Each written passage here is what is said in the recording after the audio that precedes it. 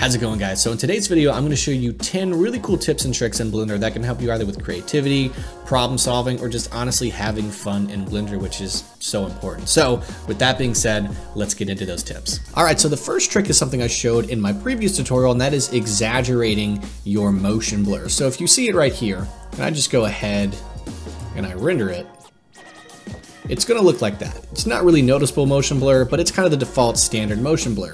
If I go over here to my shutter in the motion blur settings and I select 5 and I put my steps up to 5 as well, and I render it, you're now going to get this very interesting effect. And this is how it's going to look in Eevee. Here's another animation I did in Cycles with this effect, which is much more smooth, much more different. But if you exaggerate it, you're going to get a really interesting effect. Here's a fun one. So you can use these things called lattices, and they help you deform more of your dense, complex meshes all at once. So the way it works is you have your object, you'll hit Shift A and go to this thing called lattice, and then I'm going to hit S and scale it up till it fills up this space.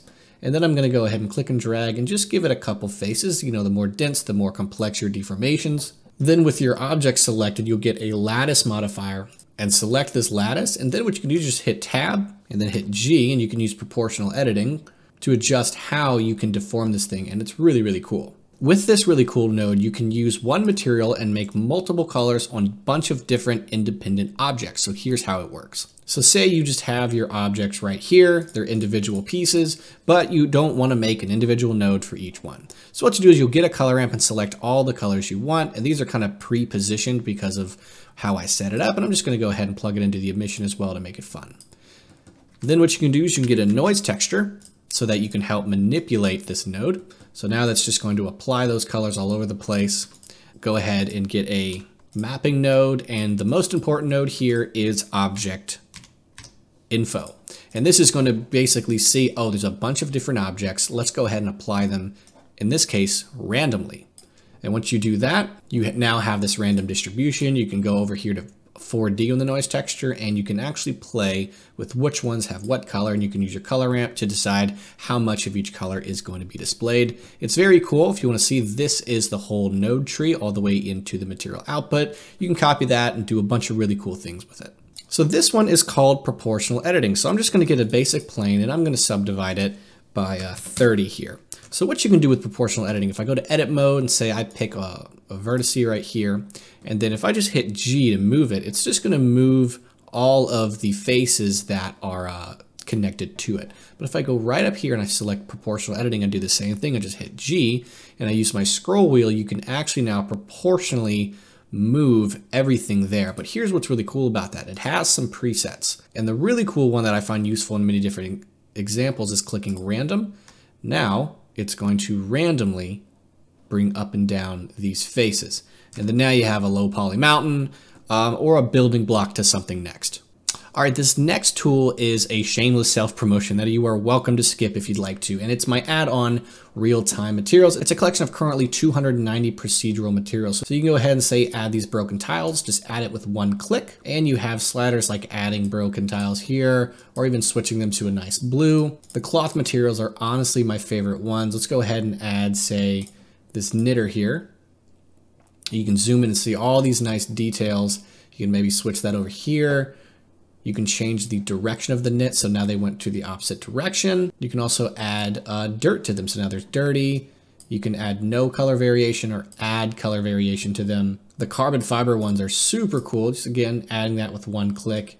You can scale them up, and now you have a carbon fiber. And really nice ones here like this paint. You can just add that one click, go ahead and change your color to be whatever you'd like it to be. All your parameters are nice and editable for flexibility, which is why I made it. If you use this exclusive code right now, linked in the description, you can get 25% off. That is exclusive for people watching this specific video. So if you want to check it out, hit the link in the description. Now to the next tip. If you weren't aware, you can actually create your own HDRIs inside of Blender with whatever environment you're working with. So I have this kind of interesting, weird looking scene set up right here, and I have my camera kind of here in the middle, just like that. So here's how it works. Create a scene with some kind of emissive property, lighting, whatever. It doesn't really matter, but there needs to be lighting. And then you can set up your camera, and then in the camera settings, you can go from perspective to panoramic, and then you can go to EQ rectangular, and then I'm gonna hit G and middle click, and I'm just gonna bring my camera in a little bit. And now you have this 360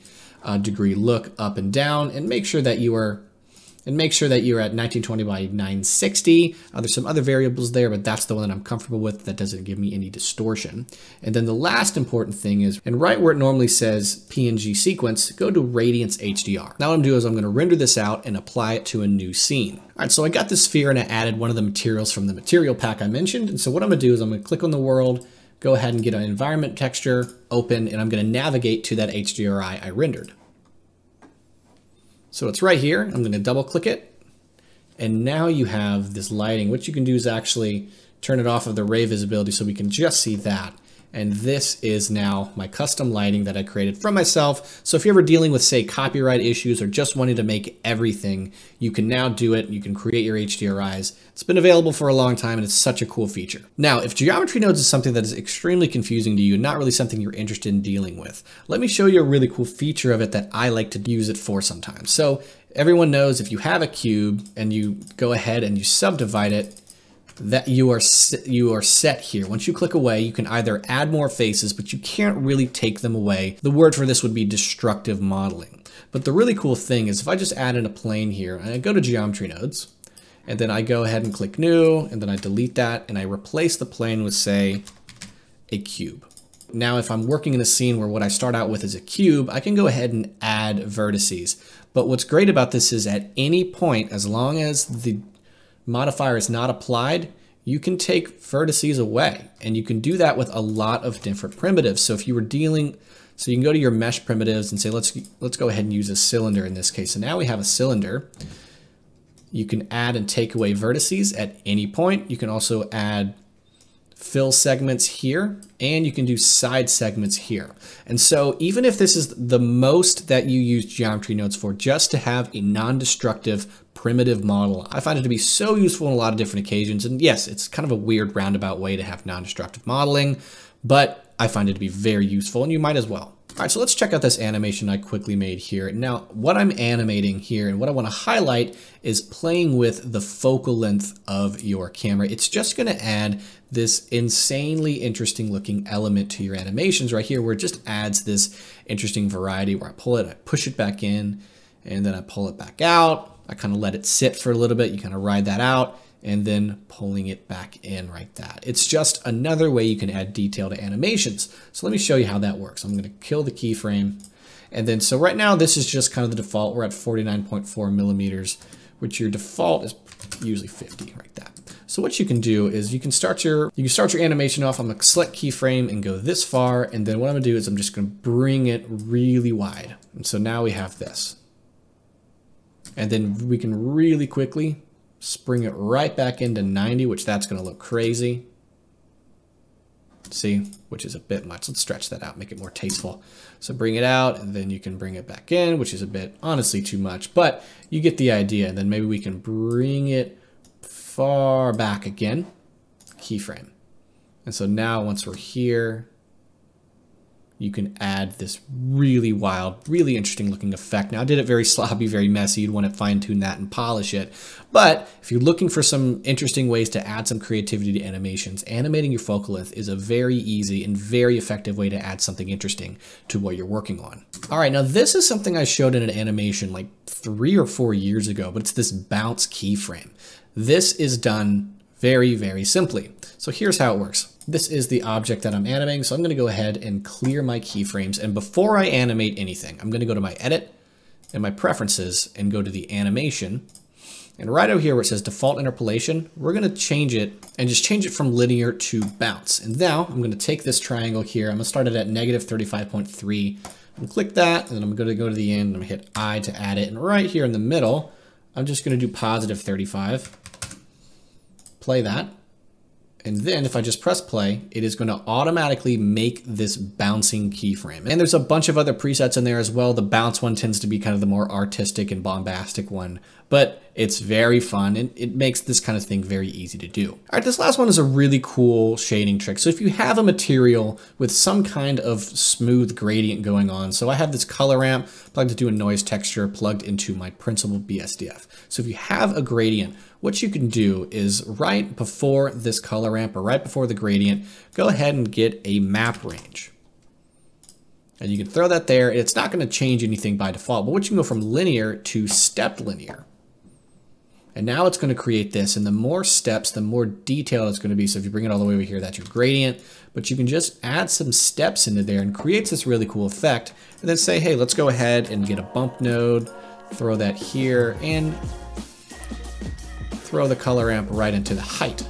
Now you're going to get this really cool effect just simply with an interesting effect here with the stepped linear, having some fun with it. So there you guys go. That is the 10 tips and tricks in Blender. If you liked them, if you learned some stuff, feel free to throw me a like and let me know what else you want to see in the future. This is a series that I want to continue doing. But with that being said, thank you guys for watching. If you want to get that discount code for RealTime Materials, that is going to be in the description. Thank you guys for watching, and I hope you learned something.